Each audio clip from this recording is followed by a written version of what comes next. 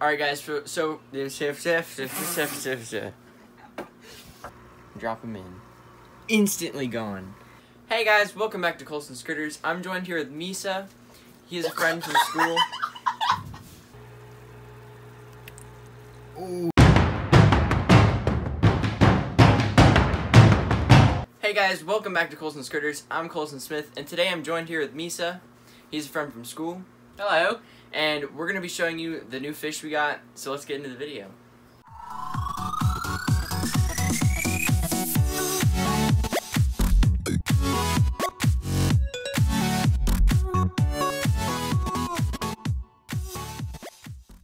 Alright guys, so this is Misa. We're going to head to the lake real quick and grab some minnows and some shrimp for our new fish.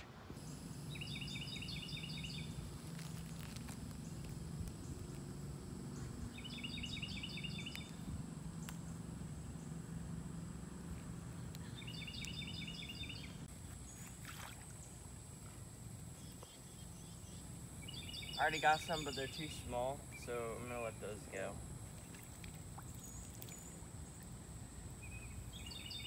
Let's try to move to the back part.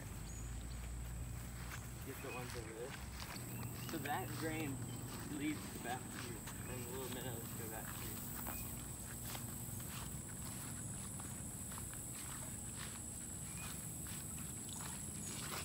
Those are too small. I mean, I can catch the babies.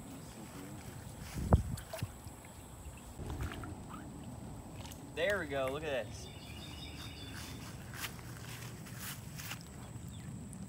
Alright, put these in a Ziploc, and then we'll get out of here. Alright guys, so the type of frogfish we did get is sargassum frogfish. They're found in the sargassum seaweed, and they're camouflage, as you can see, and they can change colors depending on their surroundings. So they also have this little worm type thing on the end of their head, which is called an esca, and it lures in little fish, and they will eat them. They can expand their mouth up to 2 times the size of them, and they also get up to 8 inches. So that means they can expand their mouth to 16 inches when they're fully grown.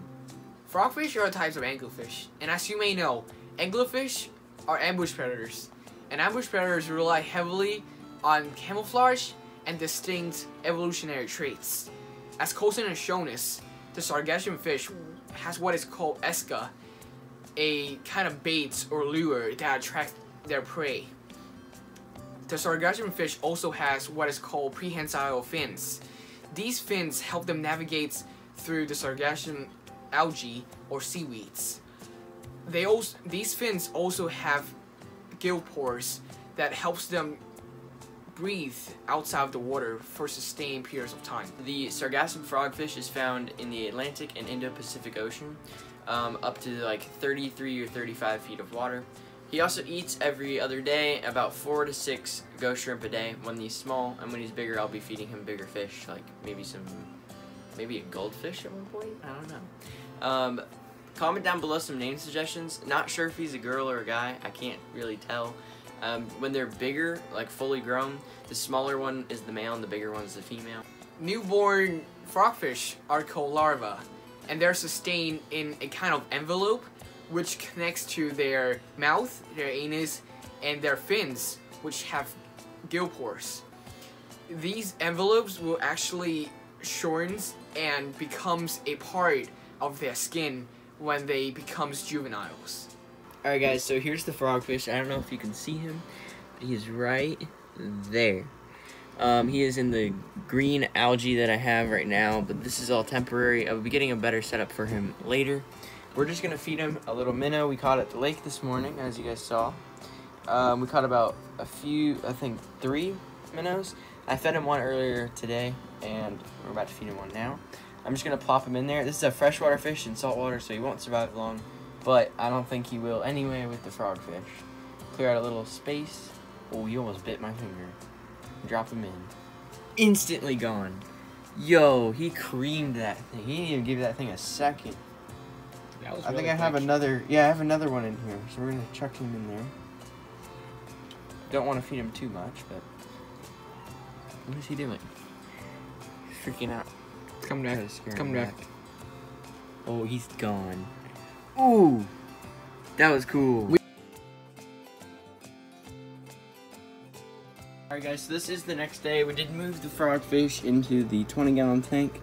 It is super dirty, but this algae gives him a place to hide, and I'm also going to be cleaning it out probably tomorrow and putting there's some of the sargassum algae in there.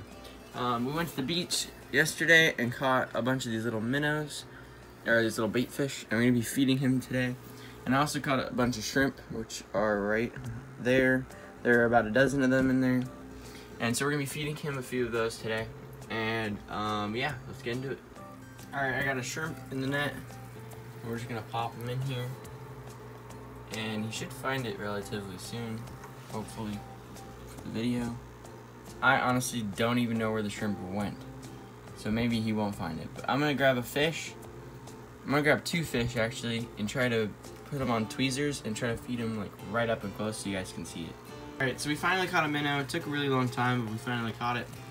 I'm probably just going to put him on the tweezers and feed him. Frogfish is literally right here, so it should be pretty easy and get a good video. It's just because I don't want to get bit, just in case. But we got the minnow right here. Oh, he instantly hit that. I'm going to grab another one and do it again. Alright, we caught another one, so let's see if he'll eat it.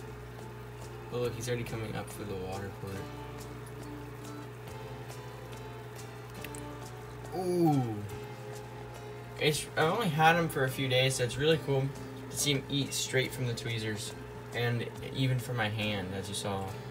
I'll put a clip in. But, I fed him 2 of those minnows, and there's a few shrimp in here, so if he is still hungry, he'll go and hunt them down. He will not fight the, tang because it's way too big for him to eat it. But if it was small, then the frogfish would attack it, but he'll be fine for now. So we are moving the tang out of here. This is definitely not a permanent tank for him. Alright guys, that's gonna wrap up today's video. I hope you guys did enjoy. If you did, smash the like button. Also subscribe if you're new here, if you did enjoy my videos. And let me know what you think about the new format of the videos, if you like them more info heavy, if you like them more entertainment, or if you like them in between. Let me know down in the comments below. Make sure you comment a name suggestion for the frogfish.